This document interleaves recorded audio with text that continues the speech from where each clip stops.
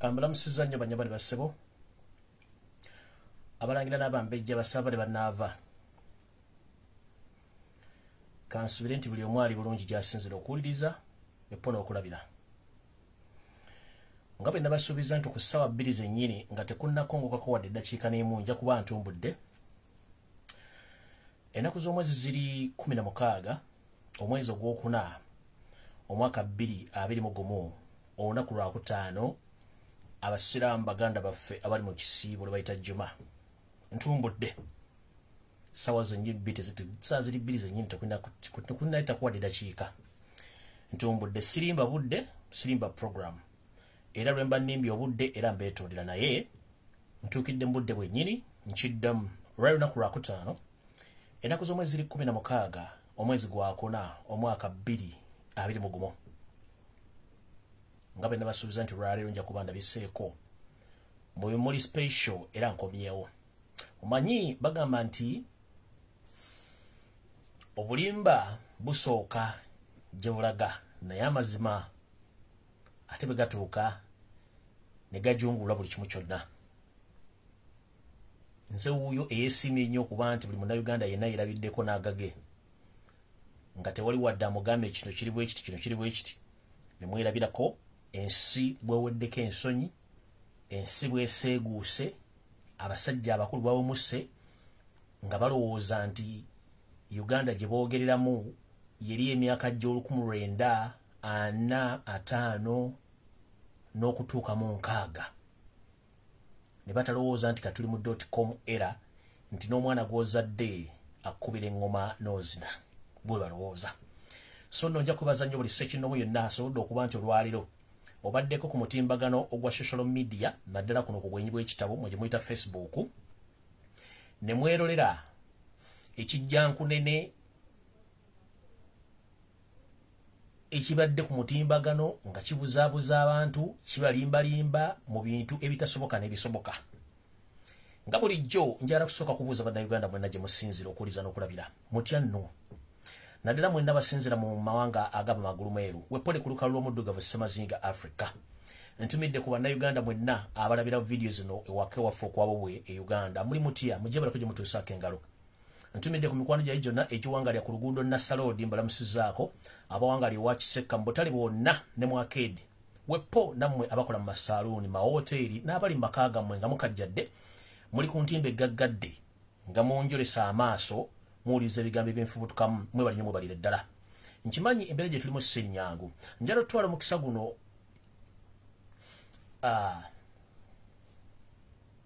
lozanje kibagamba olulala naye njala kutandika nga ntandika n'ekiggula lugi naye nga sinatandika n'ekiggula lugi njala kusooka okubaza bannayuganda mwenda bawangale mu ggwanga lya Amerika abali mu kwekalakasa otwogera essaawa zino nga bakulembeddwamu abakulembeze baabwe ne bamwoyo gwa ggwanga abaagala enkyukakyuka mu bali nnyo mubalindira okuba nga temukoowa nga n'ebibala byennyini ebiva mu kwekalakasa tubirabidde ddala. Nja kukubira nno omulango gutakungula eri bannayuganda mwenna mu nsi zonna ezeesolodde ensi yonna mugende mu maaso nga mwekalakasa mulaga obutali mativu olw'ensonga ezimu ezigenda mu ggwanga nti abakulembeze abatukulembera ffe batufuula mbuzi okuba nti bajja ne boogera mu public ebigwe boogera ne bagenda ffe ne tusigala nga balooza tutegeera. So nno lwaliro kyeyoleserwatu nti ensi eri mu bulimba obutabangawo. Sigenda kulwawo okuggyako okutandika n'ekiggula lugi. Ekiggula lugi kya leero njala muntagengere ekitongole ekikwasaganya ebyokwenna mu Uganda ekya poliisi. Njala muntagengere Wasanya Kaloli Charles Peter Mayega muloddokayo kwali kuno njagala abeereko. Njala muntagengere abalangira n'abambejja babeereko kuno. Njala muntagengere Nnaabagereka wa Buganda ambeereko kuno. Njala muntagengere Wasanya njagala muntagengere John Katende abalangira n'abambejja bonna babeereko kuno. Njala muntagengere Yosef Tabasiro mutano wa Karekyezi n'akakiiko akatulugunya bannayuganda akefudde kafuga Uganda nabo mbatagengere. Sigenda kulwako nnyo ngenda kukola akatambika n'akatambula ngenda kakolera essaawa emu yokka oluvannyuma mbinjike mu nsuwa ngende mpumuze engalabi yange. Njala kusooka kusangula obulimba bwonna obuzze bukolebwa obuvunaku lwajjo lwe mbadde siri ku mutimbagano n'olwaleero mbusangule mbategeeze ekituufu ekigenda mu maaso mu ggwanga lyaffe ery'obwabwe. Ntandise n'ekiggula lugi. Ntumidde ku bannayuganda mwenna abanyumirwa akanyumiro kano ak'ekiggula lugi mwebale kanyumirwa era mwebale kagenderako. Radite Lubusa munnange nga bwe nabategeeza nti omumpembe Yosero Tobasira Mutano wa Kalekezi alina enteekateeka erumba era n'okukyankalanya famire y'omugenzi Dr. Sepirani Kizito Lwanga oluvannyuma lwe yatalayo omugenzi okulaba ku beewaabwe oba okutwala omulambo abeewa bakubeko eriisa evvannyuma bwe bamusabye balina okukola olwakuba nti Dr. Sepirani Kizito Lwanga mu lujja mwasibuka yalina ekifundikwa oba ebifundiko byali bisukka mu kimu bye yalina okumala bamukoleko emizizo bimugibweko bikwasibwa omuntu omulala. Museveni kasita yawulira emboozi eyo nga tewomesa Nakabululu n'amanya nti yamwawula ejja kuba esiridde bayinza omukolako emikolo ate ne gitabula ebintu byonna byakoze. Bw'atyo omulambo bagupakulawo ne baguddusa ne baguzaayo mpaka gye baagutereka okutuusa lwe baaguziika.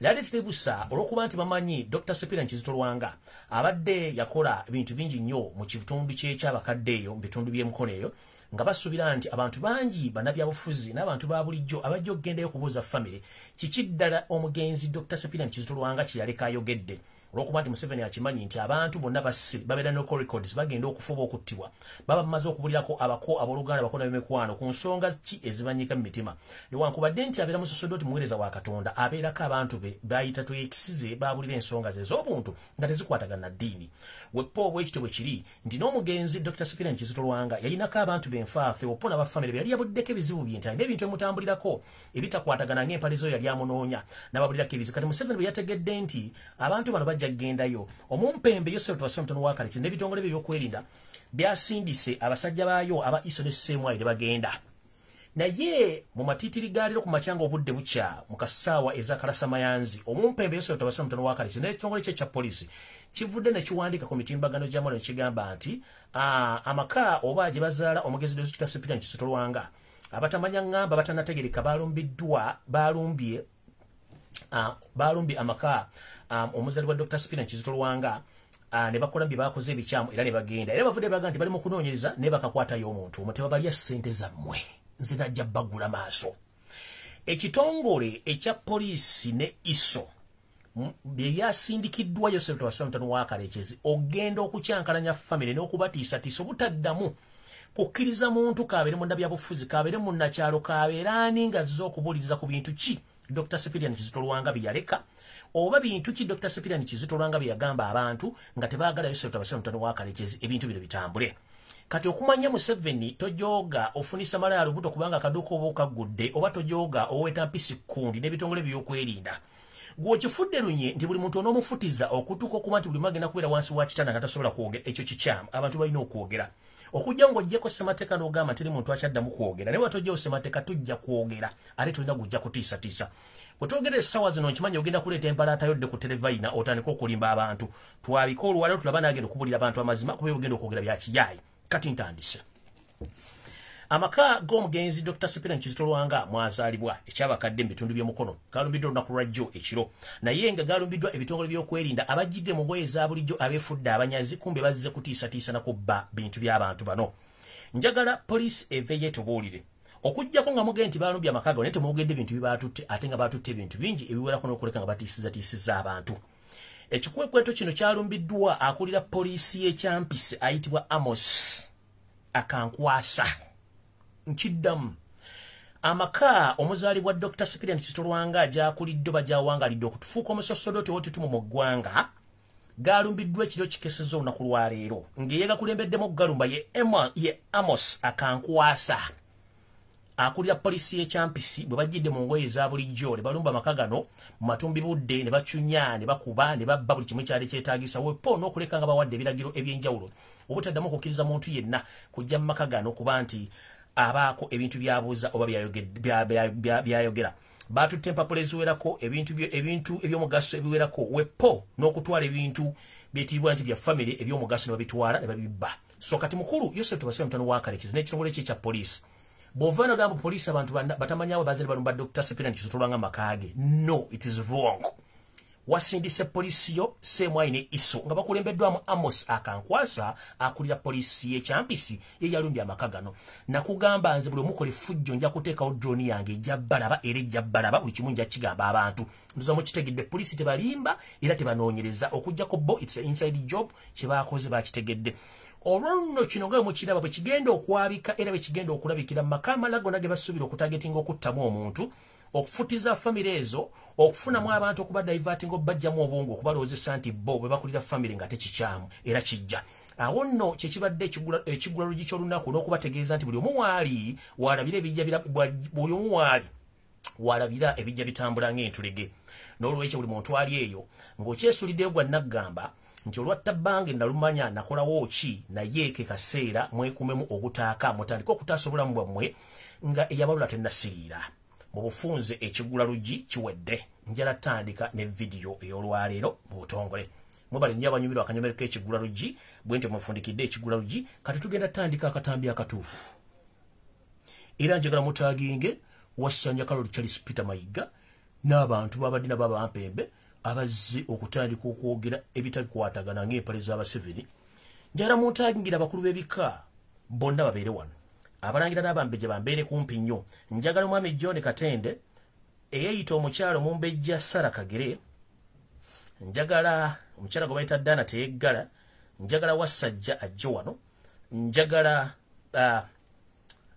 omumpembe gwe bayita Kiwalabe Mala ajje wano David Wassajja mwagala wano nga nina bugisimu fungize nga sinatandika bintu bino kubanga njagala kukola ebintu bino byonna biggwerumu naye nga sinatandika njagala tandika bwente ka video kano katandise bintu mazo bantagingira aya bas bwe nakola video eri yasembayo ne mbagamba nti bagenda teekawo diversion zemutalabangako kubanze nali nkisuubira omanyi government y'omumpembe esatu amusira mutano wa Karekezi ye government enyanga okupredict nga kye bagenda okuddako nkiddamu government y'omumpembe esatu amusira mutano wa Karekezi ye government enyanga okupredict nga kye bagenda okuddako kubanga nabagamba nti abantu bano tebaasoma abantu basinga obungi bampakanye ne mugenze mu kiproving ati abantu bano kitufu tebaasoma n'abaasoma bennyini ate balakinga common sense nti oli agenda najja n'akola ekyo nalowooza nti abantu abalaba tebagenda kutegeera naye nga ate bategeera kati wetwogerera essaawa zino diversion zibadde nnyingi esooka nabagamba nga nakava nga nkyali kule bagamba bagenda kukola buli kimu ekisaana okulanga babajja ku mawulire gano bagazze ku birala twadde tuliyo nga tuli busaka njagala balaga diversions ziriwo diversion yasooka ne basindika ekibaluwa kye bakuntumye nti omumpembe Kaloli Wasanya bamugobye kuwa Katikkiro ne bagamba eyo diversion fake letter kyali kitambudde nnyo ne mbagamba eyo fake letter era ne mugivaako kubanga Ssaabasajja Kabaka tumanye empandiika n'ennambulula y'ebulungi ey'ebigambo tugimanyi ekyo kye bayita kiro kitwala omunaku kye bayita diversion bakikolera mu state house ne basaturatinga okubabuzaabuza si bati balonda Katikkiro si bati bagoba Katikkiro ate Katikkiro bamugoba kiro okitegeera eyo nebeera diversion ne bagamba girekewaawo lwadi tulubusa ne baleeta ka video nti Ssaabasajja Kabaka yalabiseeko mu moolo agenda abuuza ku bantu agenda agula ebintu njagala muntagingire Mayega njagala muntagingire Soroti Media n'ekyo ekisajja kyake ekinene ekigenda kisaka amawulire kiringa ng'entuumu y'emboga nkiddamu Soroti Media ne mukama we tukumanyi oli munyampi oli kasajja Kanyarwanda akasirikala akaavu okujja okubega Uganda n'okusindikala muganda wo agende Kongo mutandise okulwanyisa government gwe kasajja gwe akawasa malaya ne kaleka mukazi wa Katonda gwe yakawa kana akasajja ke tuyita bujingo omwoyo asamiriranga akagiga kakalu akali ku mudaala akanyoka k'enswera gwe noloza fena tugenda kubeera basirunga gwe mukulu njagala weetereze kampuni yonkimanyi nti ya muhoza inawe bitundu 9 ku buli 10 nga nagikulira CEO ye Felix Kulaije zonna gwe sigaza kiri ekiralo ky'ekyente kya ekemu kye bakuosigalizemu abantu bokusiruwaza neva ku banna Uganda nabagamba ettaka lyonna eritakana na Smithland Land lyonna lya muhozi Kanyirugaba ekazi 8 n'eryapa ya 2 ono yabuzabuza nga afukana aba yabakungulamu bukadde bwa $3 nga 3 nabaga nti mwagula ettaka abalage ekyapa kye kiringa kiri manyaga church ekyabawukanya nono omukyala we kiraga ati kubanga ali ambuuza ebyogagga bino biri manyagane omukyala agenda okigwamu ebintu si byabwe buli kimu kiri kati oyina guno ogusajja ogunene gulinga gwabikamu omukka oba zino mbizi za nadi ze ziri amakenda ne zigejja ekitambuza olubuto linga ng'entuumu y'emboga ekitambula mu kikusaka amawulire mukulu ngenda kusindikira entalumbwa zijja kukola kuleka microphone k'otambuza wagenze jjo n'otuka ku bulange n'otandika okubuuza abantu abaliwo ng'obabuuza bannange batugamba nti Buganda eri mbuzibu era Kabaka ali mbuzibu ne mukirabye mutya wano waliwo obuzibu wano ku bulange mwena kye mutalaba baba abantu bakukendeka kuba bakumanyi oli state mafia olwo olubuto bajja kukuba obusa buveemu abantu bakambwe gwe kisajja gwe kisakira Soroti Media n'olubuto lukulinga entuumu ya kasasiro nkubuulira okusirika abantu ne basiika kino Kabaka abonera akalaga nti endiga bwekoteko omutwe tolooza temayigira gebe manjiraga bajja kukuba olubuto ne kasasiro enaluveemu gwe zunga otandika okusiwaza abantu boti olwaliro bwokedde ku macha oba bwokedde ku macha n'ogenda ku mmolo omusabasajja gye yalimu n'obuuza abantu bo bannange kabaka mwamulabe mutya olwokuba nti ffe temwesobola kutegeera bintu bino ngenda bazzaayo kati mukulu nanyini Solot Media Muhozi Kanyirugaba nabana abakozi bo okuli Bujingo ne Felix Kolaye na kino ekisaje kyamwe kiringa entumu ya cabbage ekisa kisamawulire mwagambye nti omutanda yachaddeko mu mmole njagala kulimbula basajja mu mulekero okulimba abantu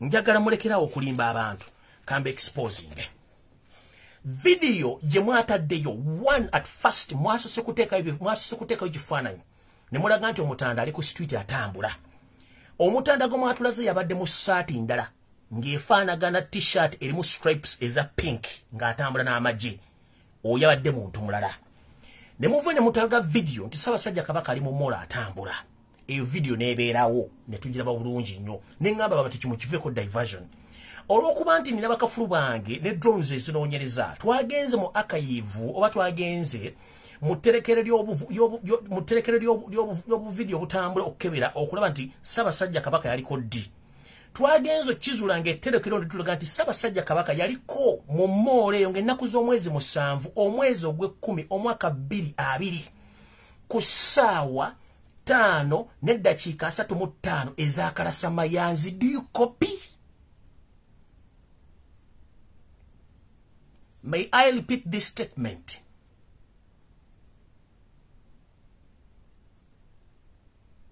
Nchidam. Video circulating on social media. It was a kind of diversion, but the record shows that His Highness the Kabaka, His Highness the Kabaka of Uganda, visited that mall on 7th of October 2020 at exactly 11:45 a.m. in the morning. Kati mwababuzabuza abantu video yabadde ya lunaku lwaki lwaki musiriwaza abantu? Lwaki musiriwaza abantu? Nkiddamu Solot Media mukulu wa Muhozi Kanyirugaba nono yefula bossi ono ayasamiranga kagega kakalu akali mudala akakwata mu enswera Bujingo nono mvubuka wasaka amawuli alinga olubuto olumulinga entumu ya kasasiro mubuzabuza abantu. Eyo video yali yanaku z'omwezi 7 yali naku z'omwezi ali 7 omwezi ogw'ekumi 2020 okusinzira ku drone zange kizandaze era kizampadde mulekerawo okubuzabuza abantu teyabadde current. One, Ssaabasajja Kabaka twategeera nti mugenda kukola diversions okukyusa abantu obwongo. Ffe tutandika okusula enkesi zaffe. In that twategeera bimugenda okukola. Olw'okuba nti abantu mulowooza nti basiru. One, still photo gye mwatadde yasoose okutambula yabadde mu t-shirt ndala nga si ya Ssaabasajja Kabaka gye baddemu enzirugavu. We caught you offside.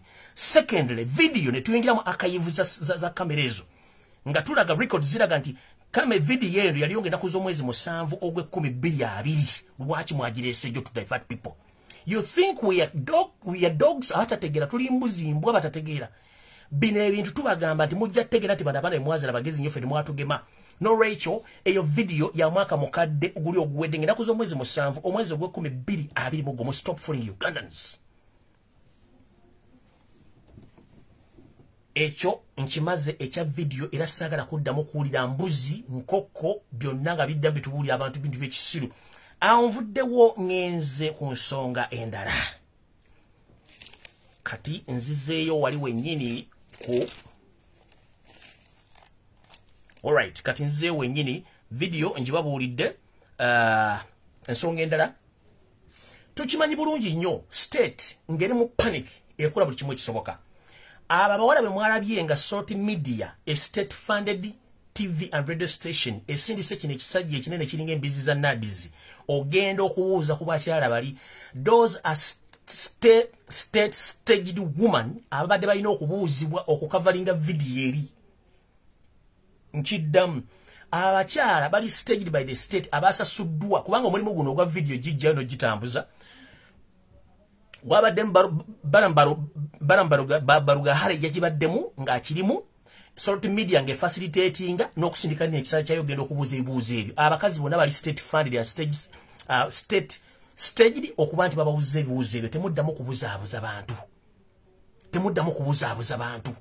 ebyo natwa bitegede mugenda bikula mugenda bisetinga n'olaba ebikazi ebikulu bijja babibuuza musimanyi please ekintu bwe kiba kikadde era mukirekenga kikadde guno gwonna omuzanyo tugumayi mu guteekamu mugukole tugenda tujja bitegeera bulungi nnyo abakazi bonna ababaddemu ababuuza ebibuuzo bonna bali staged by the state okuba nti bawa obujulizi video nga yannaku z'omwezi 7 omwezi ogw'10/20 ekyo nkimaze ngenze ku kintu ekirala kati wano wenjagalira mu ntaagingire Mayega wasanya Karoli mukama sijja kuyita mukama wawe kuba you are useless idiot. I can't call you my boss because you can't respect yourself. Nobody's going to respect you. Sebo omukuru wasanya Karoli lekera okubuzabuza bana Uganda abaganda ab'emyaka giri emikadde bajjajja baffe abaaliwo baali balina obusobozi okulaba ebintu ebinajja kati ffe abaana abaliwo ate twetegererezaawo ne twawula ekitakambaga wakati w'eppeera n'entula ndowooza onfuna bulungi abantu bana Uganda bonna abali mu Uganda bonna bantu bakulu bali above 18 ennaku zino osanga omwana nga wa myaka 6 amanyi okoperatinga pad oba smartphone era basobola okubulooka ekifaananyi. First and foremost njagala musooke mutunuulira press conference eno Mayega ku lunaku olwajjo wazza mu State House ne John Katende ne muddamu ne mufuna briefing okuva mu Muhoozi Kanyerugaba ne Museveni Yosef tubasomtano wakati enjeje mugenda okula press conference eyo era ne bakuwa biche byokwogera.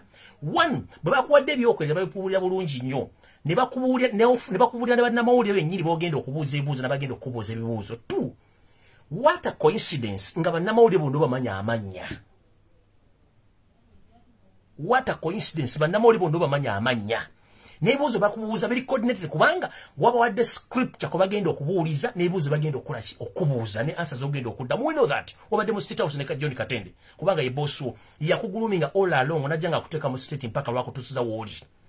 Secondly nga nvudde ku ekyo njagala musooke mulabe Mayega ow'emyaka 8 emabega nga addressing a public. One, Mayega teyakozesanga sun goggles oba mwezi muyita galubindi nowhere.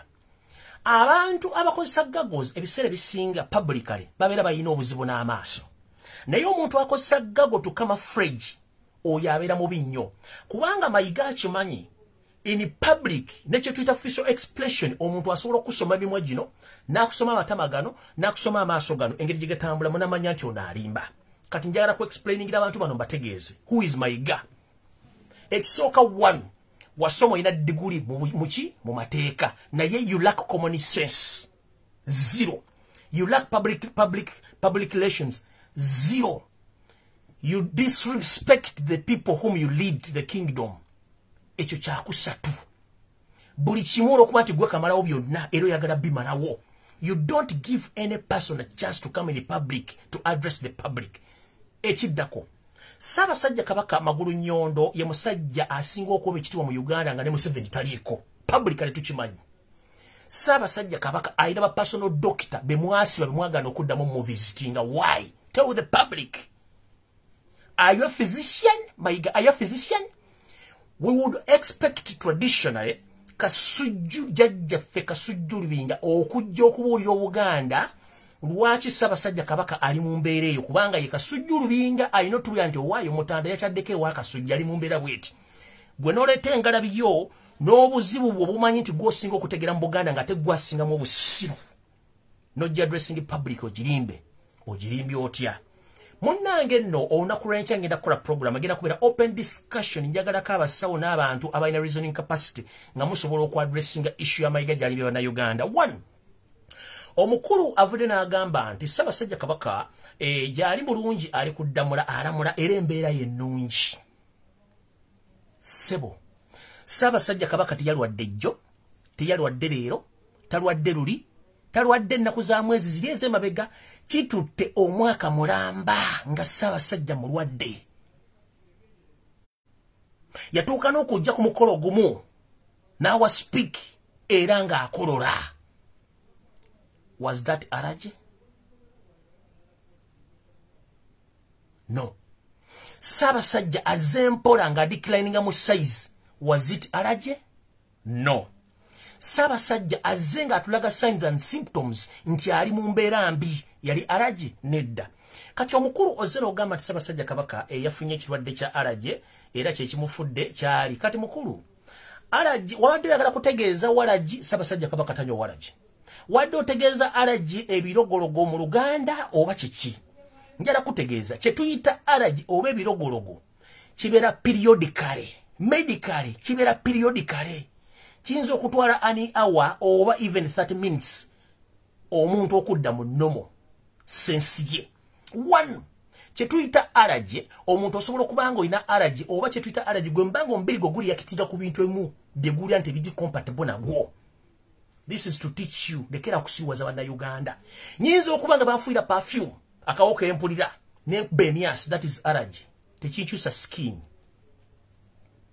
Nyinza okubanga basika popcorns nempulira alufu ya popcorns. Nsobola empewo nenzigwako nensijja simula, that is allergy. Nyinza okubanga ndidde empuuta naye ng'omubiri gwange teguli compatible na mpuuta nenfuna ebirogologo ne binsiiwa. Within 30 minutes nsobola okuddayo ku normal way yange nembeerako. But which kind of allergy eyasiriminga our highness okutuuka ku sirimu and surrender yenkane mali yaki? How dare you lie to the people? I'm asking you, Mayega, stop fooling people. How dare you lie to the public that allergy caused the loss of weight of our king? No, that is a big lie. Allergy buli muntu munsi muno oba oli muzugo obuli ndugavu ayina ekintu ekimuleetera okuba nti teyewulira bulungi ng'omubiri gwe tekwirizigana kyo. Kati mukulu bw'otunulira skin ya Ssaabasajja Kabaka, that's not what? That's not allergy. No. It's a known reactant from what the king consumed, known as a nerve agent, which is alleged that you and your mafias, it's you poison the king. And your reaction, it's a chemical reaction reacting right now. Mukuru, twandisuubidde nti Kabaka alina personal doctors. But unfortunately, twali personal doctor yazze kubuulira abantu nti Kabaka badde history ya allergy nowhere. Kabaka Mutebi gwe tumanyi ne bw'ateesiga bizigo ajja mu public. Kabaka Mutebi gwe tumanyi ajja mu public nga yambadde alina fitting. Nakubuulira dda amaduuka mwagula engoye z'Ebungereza. Wali omusanzeko mu molo ze mwanyizo mu yali agenze gula ngoye mu molo. Ssaabasajja Kabaka agenda mu molo gagula ebintu. Mbagula engoye zazigula mu Max and Spencer Bungereza n'amasuuti ge.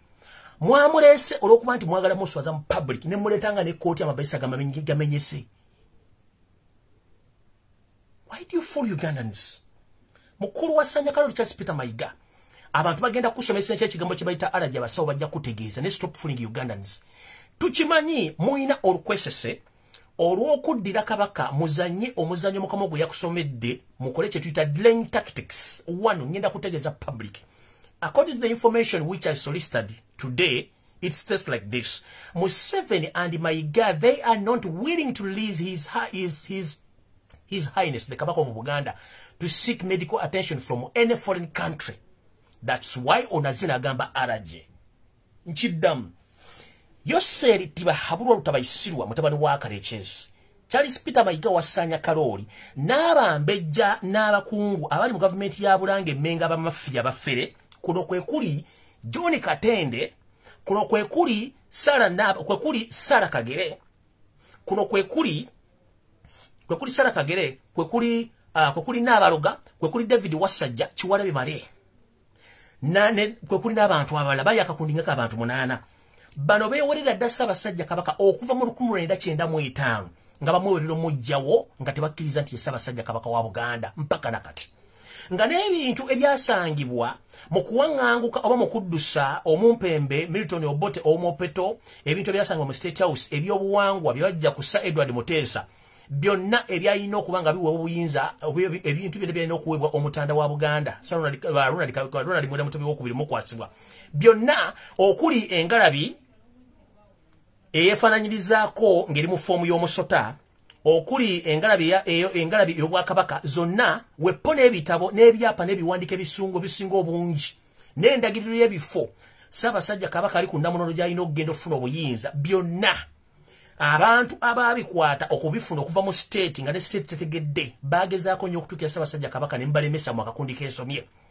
Era akakundi kano abantu abakaliko nga bagala kusinkana Ssaabasajja Kabaka mwabalemesa antiri bwe mwatandika okuttako omu ku omu mpaka basigadde wabatono kati abali mu kutiisi watasobola kujja.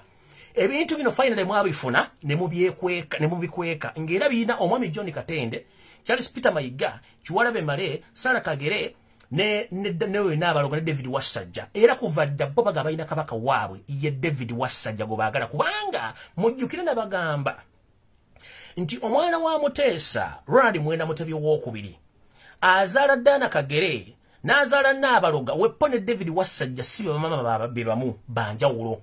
Kati olw'okuba nti ono Agnes Kagere mwana wa Nsowola ate nga mama we si wa Mutebi balina akakuku kali bagamba nti kabogo kakadde tekagwa mbuloolo n'abaana kennyini naddala Kagere yatwala obukyayi bwa nnyina okuba nti yakyawa mama wa Mutebi nti olw'okuba nti yali ali okumpi ne Ssaabasajja Kabaka ng'ono ye yali kaŋŋambe nti baali bamwagalira ku bweru nga tali mu lubiri.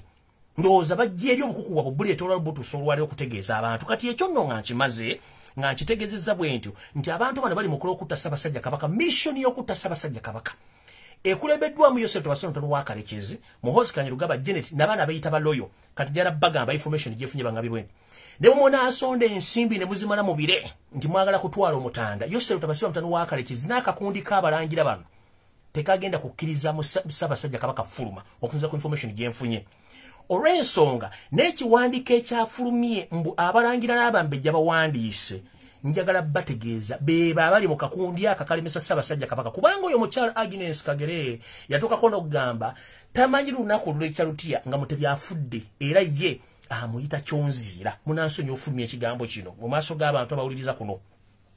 Obukyawu n'enkwezenge eziri mu bantu bano nekko eri akubasira ku mitima gy'abantu bano okuba nti baakyawa Ssaabasajja Kabaka okutuuka bwe kuti abamanyi history muli munoonyerezaako naye ekintu kibi nnyo bano abantu bakyamu nnyo. Kati nno bwe mba nvudde omuko eryo limu ne mbategeeza nti ebbaluwa yawandiikiddwa kyabadde kicupuli oluli olulangira akakakundi akatwala Obwakabaka wa Buganda by force or by storm be bantu bemanya gemmenye naye eri abaana aboluli olulangira abali emitala w'amayanja abaako envuyo gy'abano tebannayogera kuwadde ekintu n'ekimu okujjokana akakundi akaliwo akamafi akaddingana Museveni akabeera mu State House ke kawandiise ebbaluwa eyo nfu. One, Mayega Ssaabasajja Kabaka asobola okweyogerera. If you want to prove me wrong, Lumbuye, if you want to prove the public wrong, ku bintu byogera araje Ssaabasajja Kabaka muddize media. Ssaabasajja Kabaka muddize media mujimuwe media kubanga Mayega siggwe mukongozi wa Ronald Mwenda Mutebi owookubiri. Ronald Mwenda Mutebi owookubiri alina abamukongojja ye kennyini asobola okwekongojja si gwe toli mandwa ye nti osobola okwogera ku mutwe gwo n'omwogera byatasobola kwogera waki mu media. Amaze omwaka mulamba nga tasobola kukola kyetuyita public address nga lemu mwateeka abasajja basobola okutunula speeches agenda okwogera.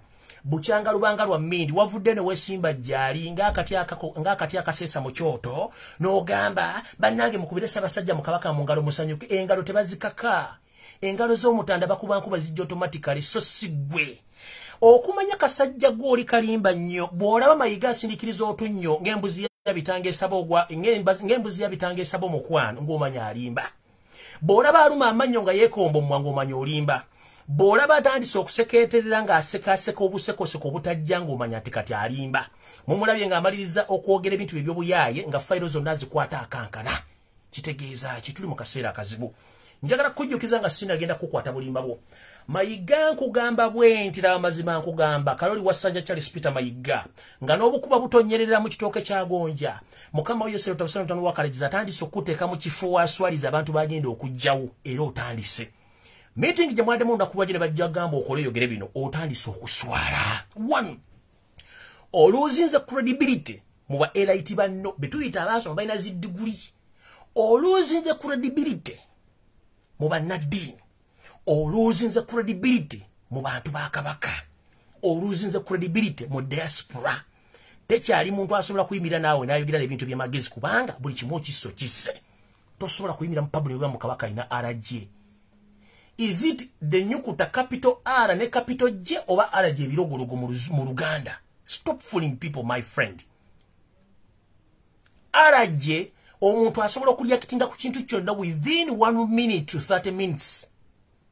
Excessively 1 hour naddawo normally.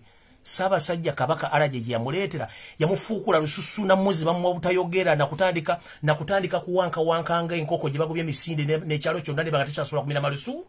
Maama Araje ki etasobozesa Ssaabasajja Kabaka kukyusa maaso wadde okuba ku bantu b'ekimunye.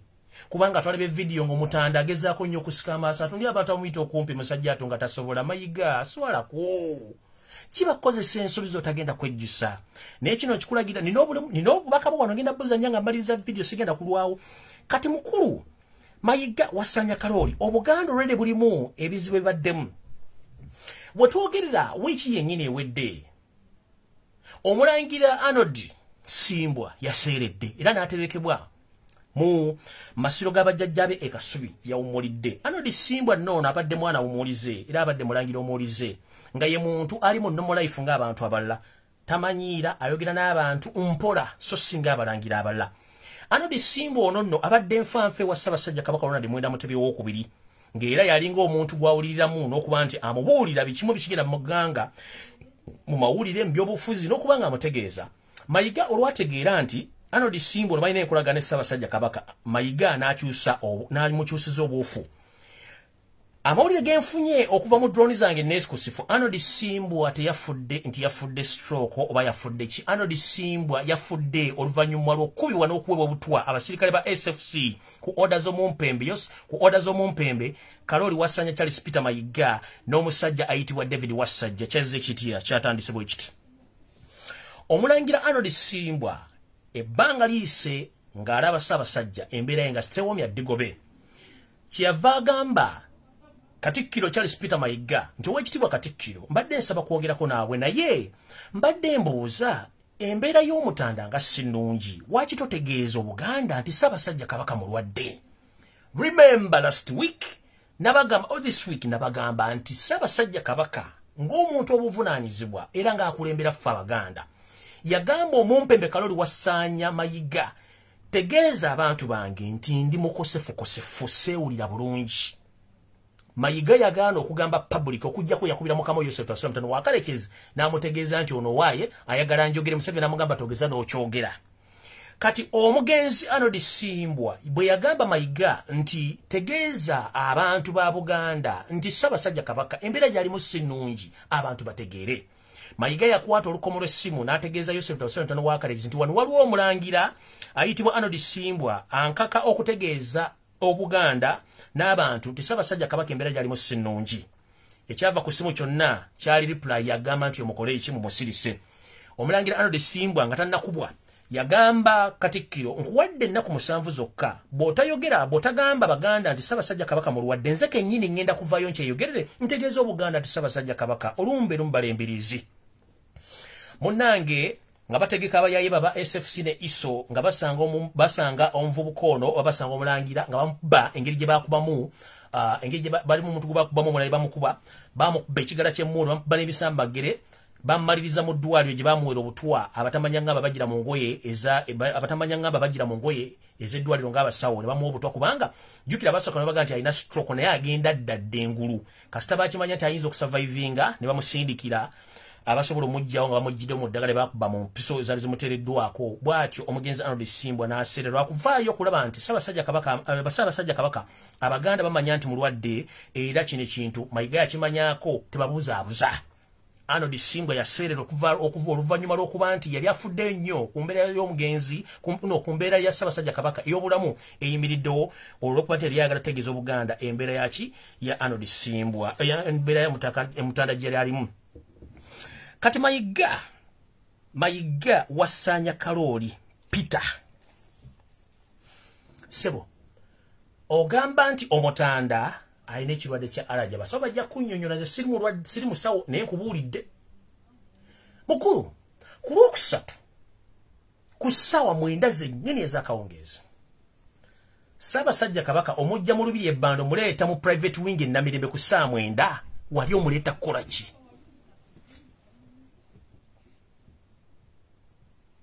Wasanya Kaloli Charles Peter Mayiga ku lunaku olwokusatu ku ssaawa 9 ez'akawungeezi wawala Ssaabasajja Kabaka n'omujja mu lubiri ebbanda n'omuleeta mu private wing ku ddwaliro lina Mirembe wali omuleeta kukola ki?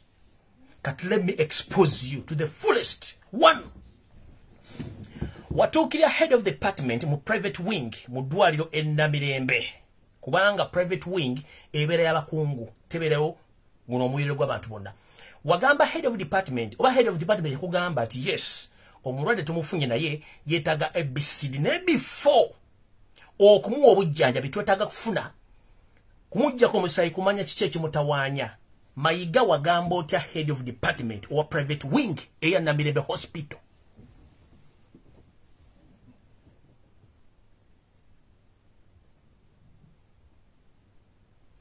Manyi kuno kwoli nakugamba nze drone zange zikutambulako from A up to Z. Head of the private wing in Namirembe hospital baje tuita Mengo hospital wamugamba otya? Kuroksat ku ssaawa 9 wamugamba bwoti. Wamugamba tekyetaagisa kujjako mu Ssaabasajja Kabaka musaayi mukole kyembagambye. Abasole bagamba tekiwa makulu kujjanjaba muntu nga temujjeko musaayi. Mu kino wagamba order from above, do as I say. Temujjako kubanga you knew that the moment if they take the blood samples of His Majesty the Kabaka of Uganda, they will prove that His Majesty was poisoned. You knew it exactly, but order from above, you decided the Kabaka was treated and he was sent back home. But after you refusing the doctors to take the blood samples from His Majesty the Kabaka of Uganda, how would you fool people? How dare you fool people knows that batagenda kutegeera? Wamugamba otya?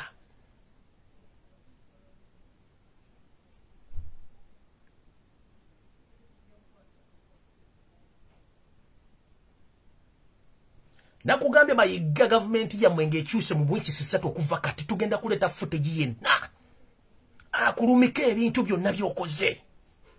And to prove you wrong, security gy'obadde olina bagikubisiza times 3. Why? Are you a terrorist? Or you a bank manager? And to prove you wrong, okuvalana kugamba gambye ku baraza nti Mayega ogenda mu State House ng'emmotoka zirese Kabira Country Club n'ofuna emmotoka emu n'ogenda nayo nga mulimu driver n'omusirikale n'ogenda mu State House na kasiro wakyusiza. You thought that I wouldn't know that you changed the tactics right now.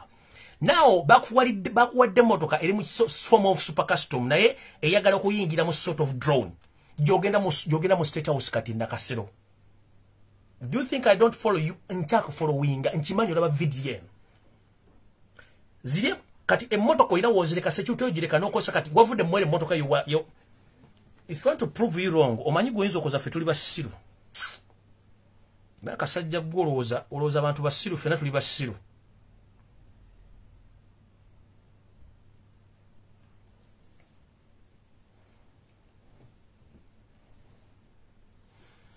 Registration number ye motoka gyotambuliramu eri known eri UAX28JE. Registration number gyovuga.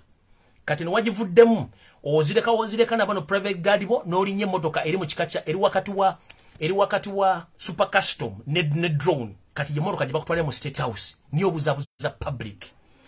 Sagadde kulaga footage ono nenjagadde kulaga emotoka gyotambulira mu public ale kati eri UAX28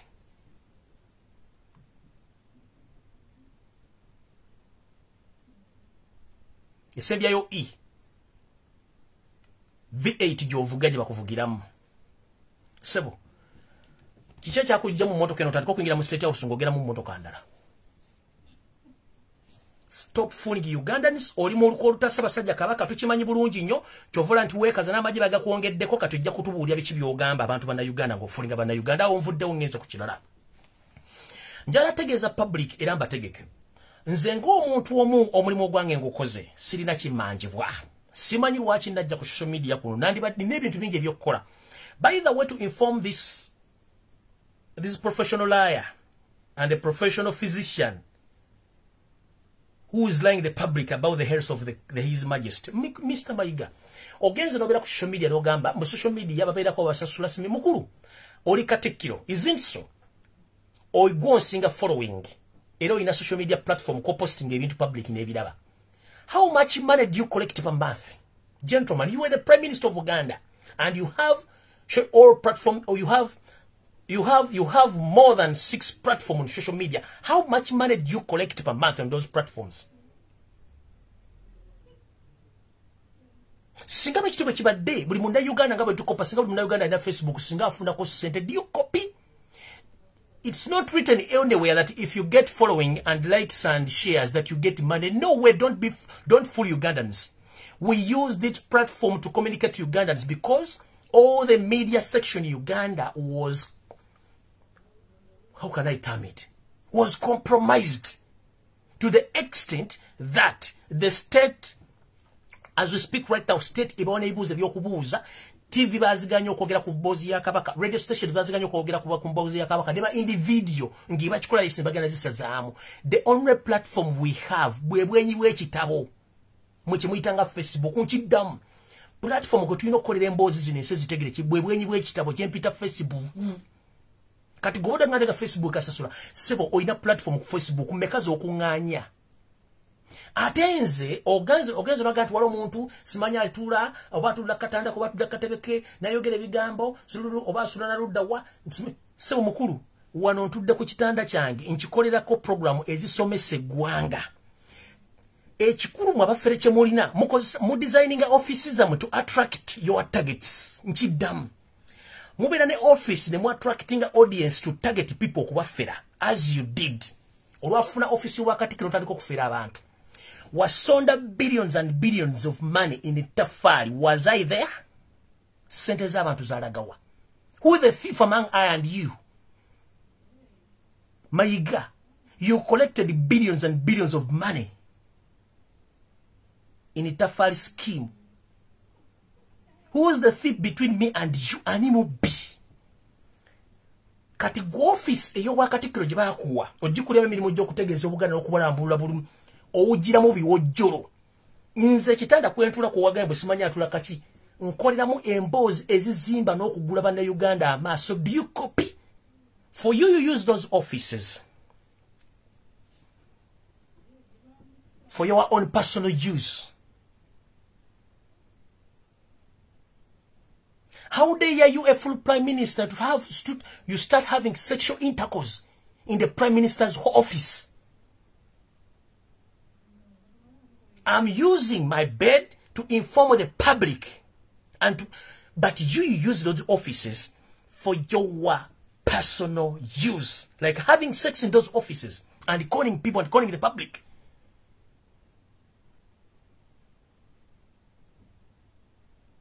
Fenna tetuli basiru tetuli mbuzi. Koga mwe mutulaba kama tugano n'omutwe. Muntu itabu namunda jitetuli bu namunda jitutegeera. Tugamba nti nogoza dda kubira engoma nozina mukulu.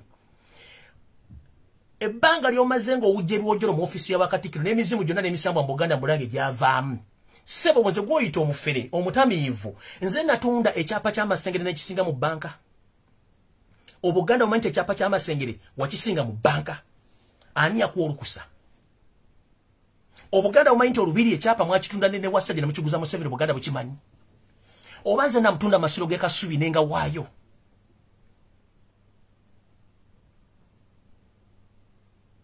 Mayega sebo.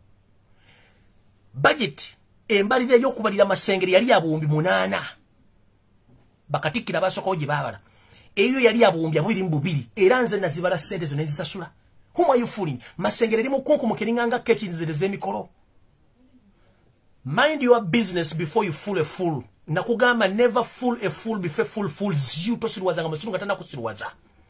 Bulirwa Mayega akomba emimwa mu public atadde galubindi abalimba. Bulirwa lumemba abalimba.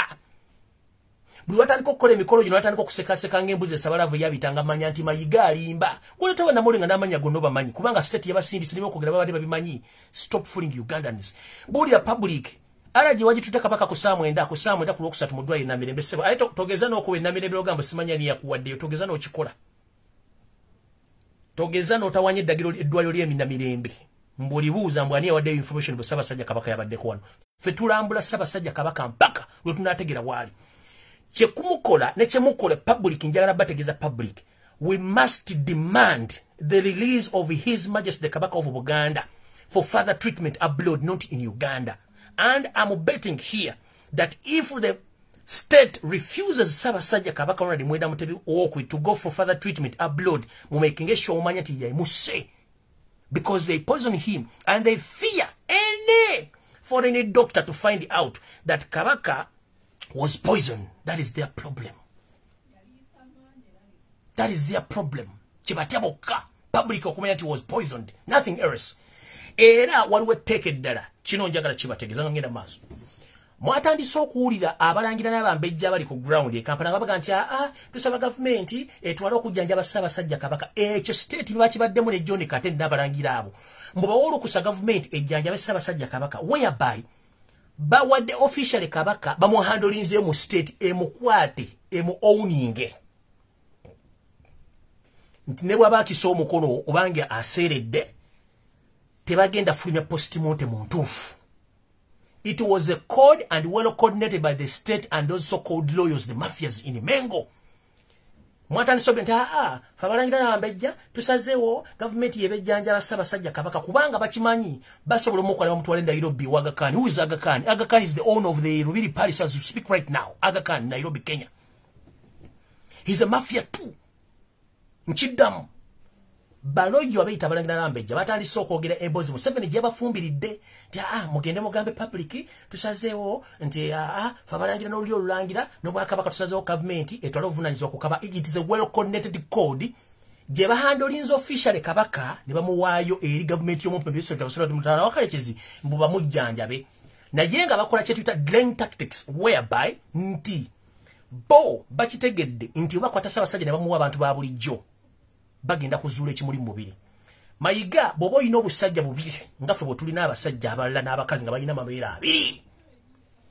Prove the public wrong and prove all of Baganda wrong that Ssaabasajja bo bagenda bamutwale.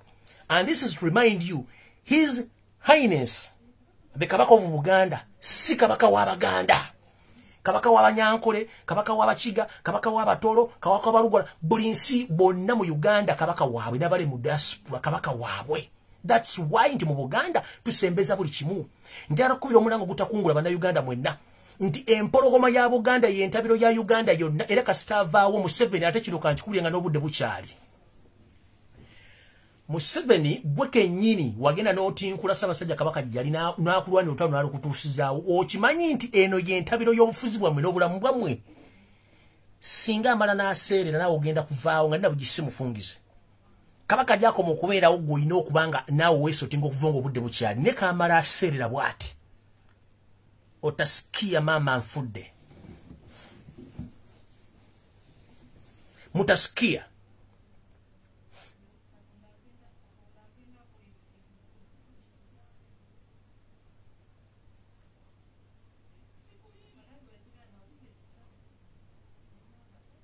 Mugezaako kuzimba story mubuzaabuza public n'abagambye media zonna ez'omu Uganda TV radio station njazihandolinga muntu gwogu I personally njabba exposinga mwenna njabba exposinga media nga ndi bwogu bwomu nawudde kana akasajja akanyuka enjaga kaja kagwa ensimbu kalusimisame simetambale birula akasajja akalune nga kaje jemba mbusimanye nkolera mafia nakugamba ekigambo mafia. The godfather of the mafias in Uganda is Museveni and he's your boss. What's the social media no bologa? Imagine we are calling mafia. Who are the mafias? Your mafia is the godfather Museveni. Is the one whom you serve. Boboloza kwagala nyo wachi ya did new vision ajukwasa Doni Wanyama. Sigo kadugo gambo otegera nyo kusinga do wachi wa Doni Wanyama new vision. Wake up.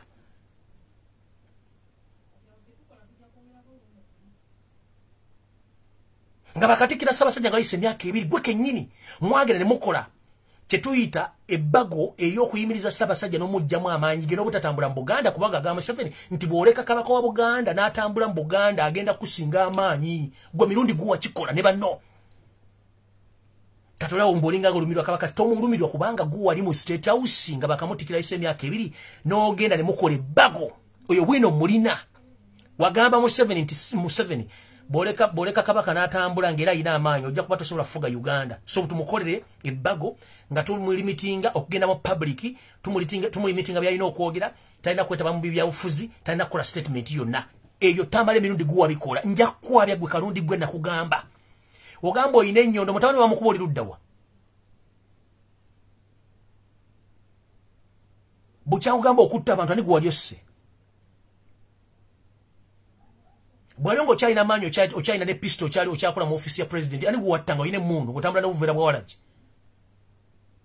Ate nawe nkubwe bagenda kutte sawa yonero ogenda. Ekyo nkikubulidde. Toda mukumanyiraze kunya ja kwambula ne ka family ko nakambule. Nakugawo gambo simanyi gosingo okwemula ku internet. Nze mpe ekitiibwa abantu abalaba videos no otherwise ndi mubinga nagambye kunyooka. Nsobola okusomesa n'enkulira n'ekyakukuza n'enkikubuulira gwe tambala emirowoozo okozani. Ndwa kuba nti video zirega abantu bakulu ate zitambula ensi yonna sisobola kubanga gwe.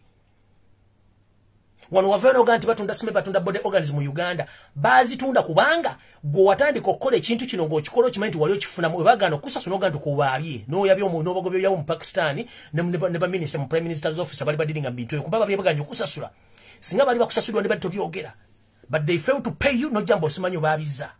The end of the day no mwana onachugenda ngana bagati buwandikola ekintu okulumya guno uzikanga oyambe muyambe kiriza wachigaininga mu then after ne kitwala omwana brain is a monkey wachigaininga mu then after ne kitwala omwana lo mulyamu organize oluwano sirwa z'abantu Ssaabasajja Kabaka wona demwera Mutebi wokubiri Kabaka w'abana Uganda bonna nga si Baganda era njagala okugamba go Mayega wasanya kaloli abantu abasinze okulumibwa obulamu bwa Ssaabasajja Kabaka si Baganda. Balugwala banyolo batolo basoga basinze okulumibwa yo bade batubba masingo banyooka. Ni bagamba what happened to Baganda? This man is a very peaceful man. Why is it that he's in such a condition? Nkugale abantu abasinze okulumwa omudabika ya Ssaabasajja Kabaka babadde basajja bagwira. Si ba Buganda basoga banyankole bakiga batolo balugwale basinze okukaba ne bagamba tufudde kubanga bamanyi. It's not very easy. Any person from the other part of the area of the country to go in the other area and settle there nowhere unless you settle in Uganda. Do you copy? Stop fooling Ugandans. The His Majesty the Kabaka of Uganda is the king of all Ugandans, not all Baganda. That's why people are crying. You think all people who are yearning on media, they are Baganda? No. Because he is the center of all Ugandans. That's why he was settled in Uganda. He's called the Kabaka of all. That's why people respect him and they love him. Yali asani. Gokule tokuteka ucha musazo kumutta kumwabutwa. Ngenze maso.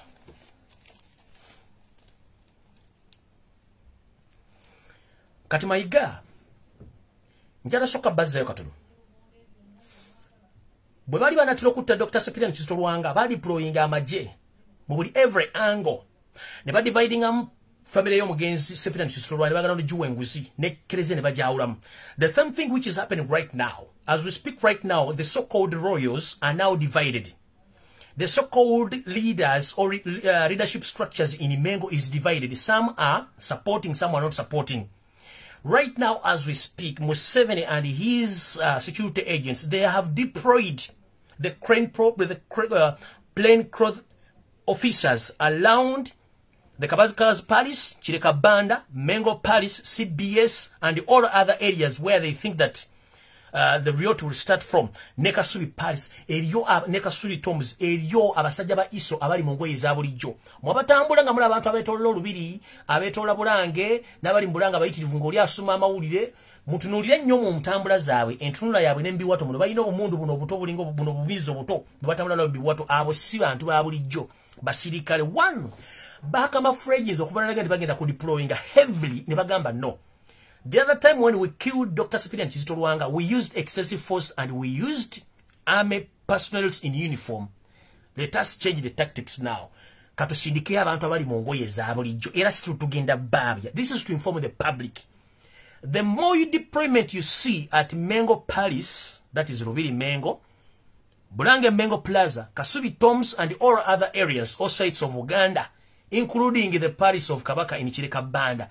bonna yemulaba batambula simanya asoma mawulire avuga boda yetola de no bano banywa chai bakola ki ago majiga semwa ina SF ba deployinze heavily ne security y'omumpe mbazo okulimba eggwanga naye bajongedeko emirundi ena mukulu baku protectinga ki Gaddafi yafa Hitler yafa naye gwe stop fooling Uganda.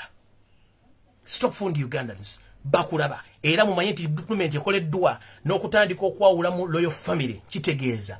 Signs and symptoms obulombolombo obulaga nti waliwo ekintu ekitegeke kigenda mu maaso. Naye nga nze Lumbuye, muzzukulu wa Lumbuye. Laba mbagamba nti ebigambo byabirirwawo nga bijjukirwa nga mbagamba nti nsabira Ssaabasajja Kabaka Ronald Mutebi Mutebi w'okubiri Mukama amusuuse era amuwonye enkwezenge zimwetoolodde. Abalangira n'abambejja bambajjako. Basajja ba Kabaka bali Lumbuye babajjako. Abalangira beefula n'abambejja tebamuliko bonna bebatemuna bandaŋŋamba abaagala okutwala obulamu bwe kitegeeza ki omusajja ali matigga.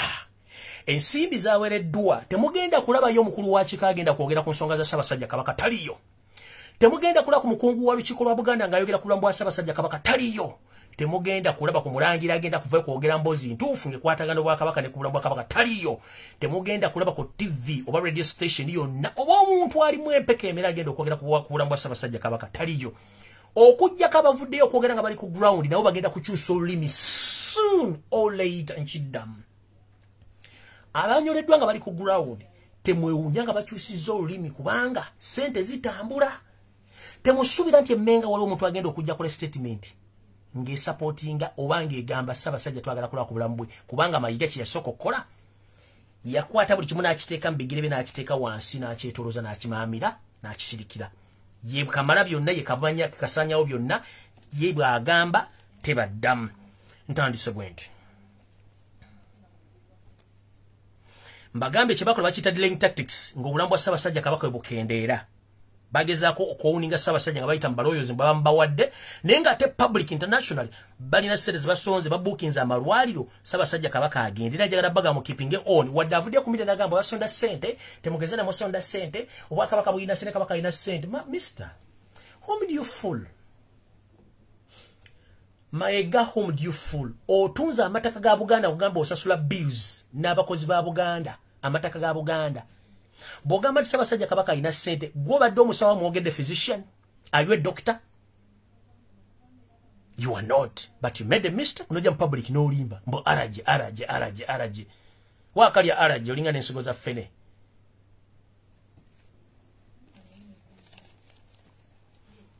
Kabaka afuga bannayuganda bonna bakulembera kubanga bonna mu kitundu kya Buganda buli afuna ssente agula ploti mu Buganda ate wali gobagobamu. Wandibadde ofuna okutegera nti abantu balina laavu ya Kabaka bagenda mwejjanjabira. Kiki ekimweyosi bw'oba ewali omukka tewabula muliro. Kiki ekikwesibya ku Ssaabasajja Kabaka n'otamuta?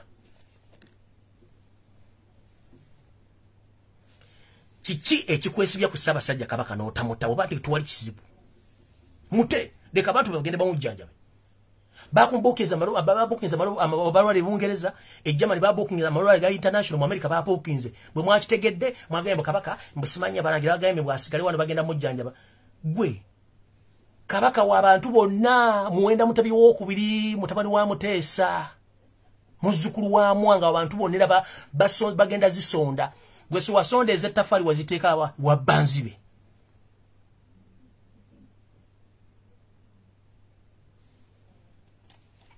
Ngenze maaso. Kulokusatu wabadde stage manager mu State House bado kusuwa kusatu bwatwala Kabaka enamirembe saagala ogende babuuzi nkiwenda kana simu kati ogikubye. Ebyababejja n'abalangira abatandise okwegamba simanyi Kabaka musimanyi bamuwadde Museveni amujjanjabe nabimbe bagambye. Kubanga bazanya kifiiriza. Ekyo nakyo kibagambye.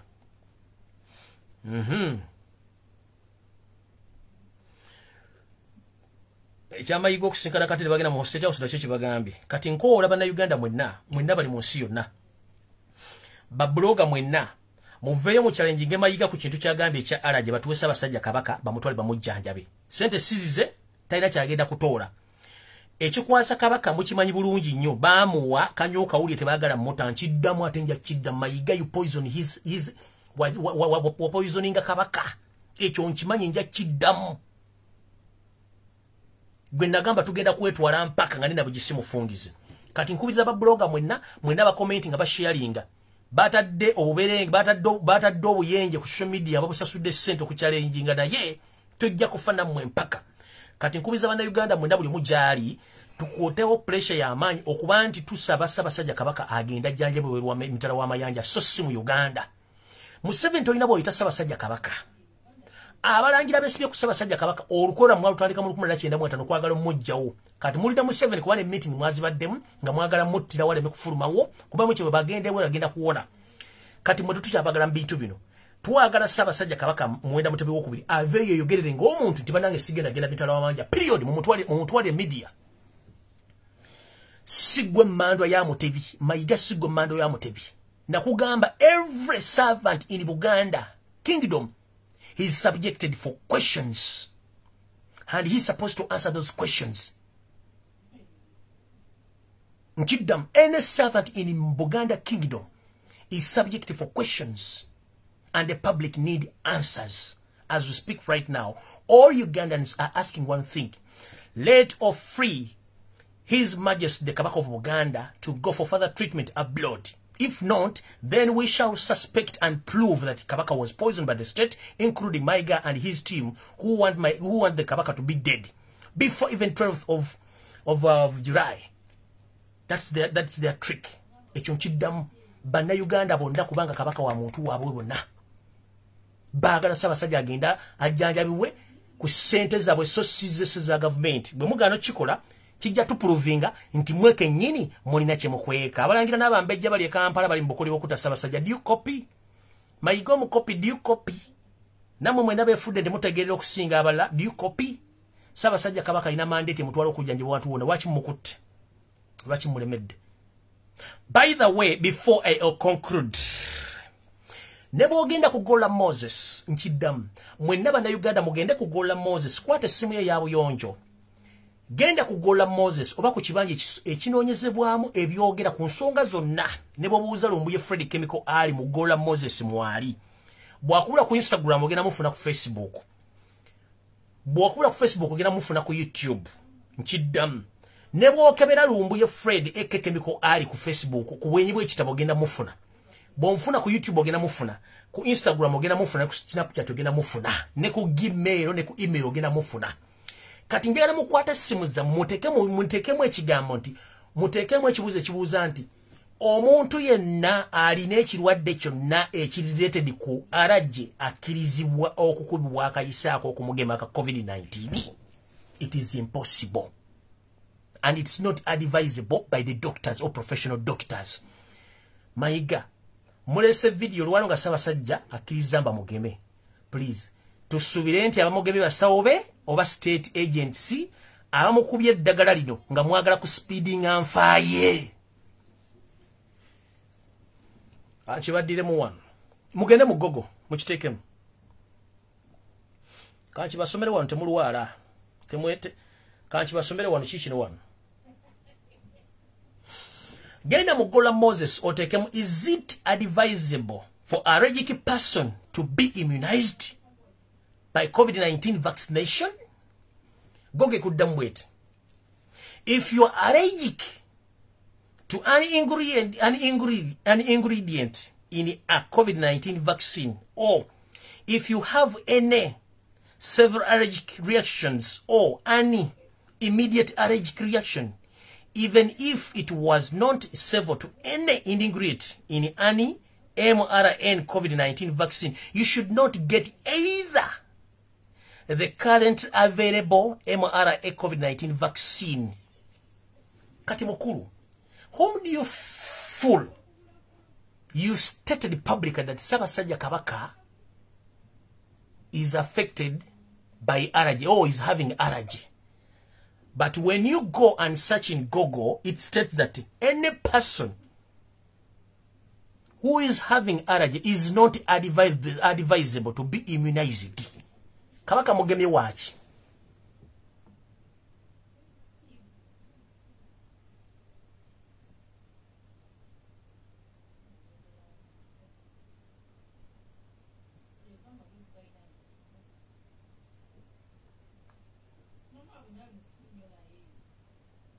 Mugembe Kabaka ina allergy. ogambye publicly Kabaka ina allergy. Gola Moses atugambye si kyabuvunanyizibwa okuddira omuntu alina allergy omukuba empiso ya omukuba vaccine ya COVID-19. Ani asirwazaani?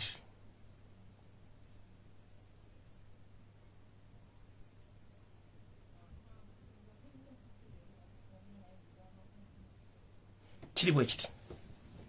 Bw'ogenda mu Gola Moses oba ekibanja ku mutimbagano ekibuuzibwa ebibuuzo byonna ne kikuwa ekiddibwamu kye tuyita gogo.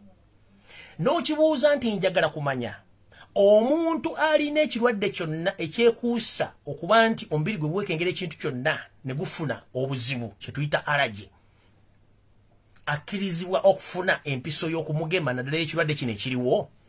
Gola Moses agenda kuddamu nti si kyabuvunaanyizibwa era abasawo tebakikkiriza omuntu alina ekirwadde kyonna ekyekuusa okuba nti bw'alaba ekintu oba ekintu bwe kimutuukako akyuka mu mbeera etakkirizibwa kkubibwa mpiso bakugemera. Wakati mukulu ovudde n'ogamba nti Ssaabasajja Kabaka alina allergy. Omuntu alina allergy tebamukuba jaabu. Jaabu mukubye yaaki?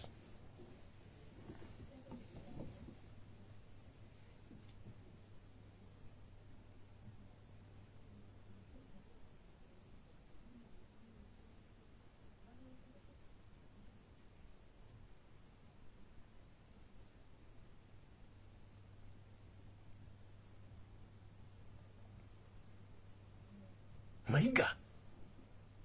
Katinyera kubuulira 25% of all Ugandans who reside in diaspora, mostly in Europe and USA, including Canada.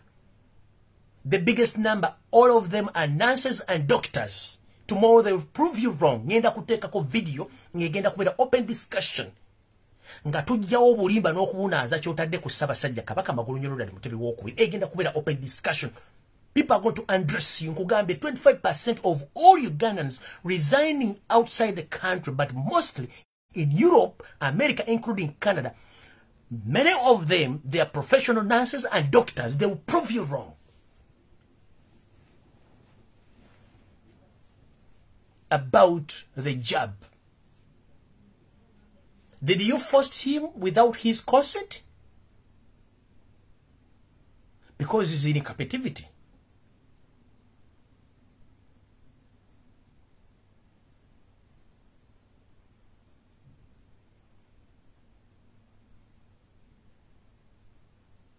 Omuntu yenna alina allergy takkirizibwa kubibwa mpiso. Naddala ey'okugema teriyo tekkirizibwa. Kati gwe mukulu ogambye mutanda alina allergy. Ffe tetufuddeeyo. Gwe limba ensi ejja kuguka amaaso. Gwe ne bw'onojja n'onjeregga Mayega nze si ggwe ondiisa, si ggwe onnyambaza, si ggwe onsuza, si ggwe okola ki. I'm ready for that. Kubanga nwanirira abantu bwe mwali mumye access to information. Nwanirira abantu bwe mwali mutadde mu kwebaka otulo okuva lwe mwawamba ensi ne mugamba abantu balina okwebaka. Nwanirira abantu abatasobola kweyogerera. Nze nsobola okweyogerera. Nwanirira abantu abalimbiddwa emyaka 35 nga n'ekituufu mukiyita kikyamu, ekikyamu kye muyita ekituufu. Be bantu benjagala okwogera nabo si ggwe eyayita elite. Mwe mututuusizza ku buvuyo bwonna obuli mu Uganda abantu abalowooza nti mwasoma. Ate okusoma kuyamba kutegeera so si kuba nti olina obwongo buzaale. That's why we say that common sense is common but not to all. Peter Mayega, you lack common sense but you are learned. And as you speak right now, all your landy friends, they are doubting your thinking capacity. Mayega, do you copy? Thinking of common sense is not common to all human beings. Mayega, you are a landy person, but you lack in common sense. And as we speak right now, some of your colleagues who are learned like you now, they are doubting your reasoning capacity.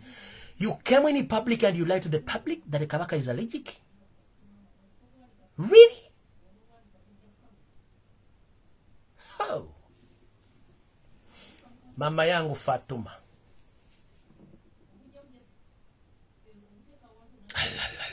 Mayega. Kati ebintu bibyokulimba tubivuddeko mukulu. Kirabika mwasoma mu ssomero limu n'ennanga naye tetulina kyabakolera ensonga nti ebintu mmanyi bikola mu mulimba bulimbi temwina kye musobola kukola okujjako okulimba abantu ebintu by'okulimba abantu biveeko nola abasajja abakungu ba Kabaka bali bezinze emikono biri mu masiki bise ekyo kyayogedde kituufu kubanga mwenna muli babbi kino kiswa mwenna muli babbi abali embeega ate muli batemu byonna biri mu masiki ekyo kyayogedde kati kituufu n'amanya g'abannamawulire ogamanyi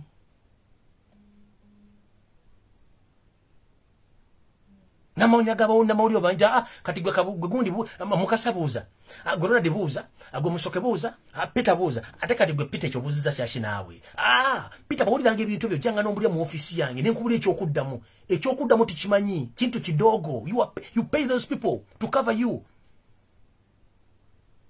We know that you were coached last night to come to light to the public ate kubatandisa okukozesa ensonzi zonso byogenze you're gone you are gone and buried alive. My go against you are gone.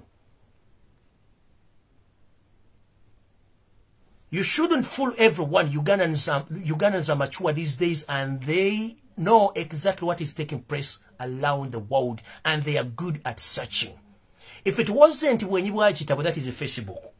Twandijewa information twantegedde obulimba bwammwe nkiddamu if it wasn't when you ekitabo mweje muyita Facebook twantegedde tutya nga bwe tulina akayimba mu ddiini akagamba twandibadde tutya singa Kristo teyajja twandifudde bubi naye Kristo webazibwe nange ngamba bwenti twandibuze nnyo era twandibuziddwa singa obwenyi bw'ekitabo tebwajja naye obwenyi bw'ekitabo webazibwe olwokuba nti oleesa amawulire n'abantu aboogerirako okuba nti bafuna information eyateeka obwenyi bw'ekitabo webali nnyo balireddera kubanga singa siggwe singa munnange batwala mbuzi kulya ne baziyimbula olweggulo okudda mu kisibo nga tesobola kwebuuza nti munnange yewa gye batutwala munnange faamu twava mu mbuzi kati twafuuka nte kubanga ente tomalaga gituwala kubanga ewunyiriza ate bwewunyiriza ekuba omwasi gumu n'omugere neekusamba tteke n'egenda twafuuka ndogwe tetukkiriza tetuchakkiriza okitegedde kati nga gwe mudde nemwoza mudda mu balandi family balandi friends ogero luzungu noza mbugwe kwinosika n'amatu bakubuza ebibuzo luzungu you know what no kumula omusajja nga yebuzabuza nga afukana abakuba mbuza mu luzuka tayala kubuzabuza kubanga mukimanyi the biggest number of Uganda they can't speak but they can't speak English and they can't hear English kasitoda mu luzuka mbalina ngenda babuzabuza wano kino nkiddamu omukazi yenna ali ku bwenyi bw'ekitabo ko nali mu ggwanga Uganda nali mu nsi yonna the moment you find a man speaking frequent English in the soft way please avoid that gentleman babajayi bakoni mali babbi bw'osanga omusajja nga yoga luzungu yeewoomereza ne bw'aba ayogera Luganda naye ng'awoomerera oyo aba mufere number 1 tebambadde masuuti baweenya mpisi kundi teba kubienga toza bene mboze wasulo jja kudduka bewa Mayiga omulimu gwabe kufera buli kibalaba